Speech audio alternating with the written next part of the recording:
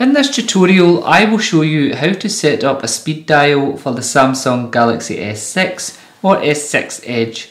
This will allow you to dial your favourite numbers nice and quick.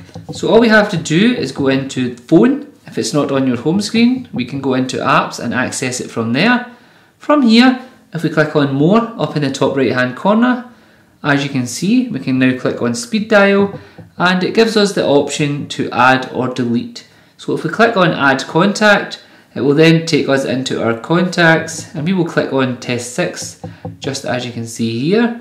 And we can add as many as we wish, or we can go ahead and delete them. And when you are done, all you have to do is click the back arrow, and as you can see, it will now speed dial the number that I have set up.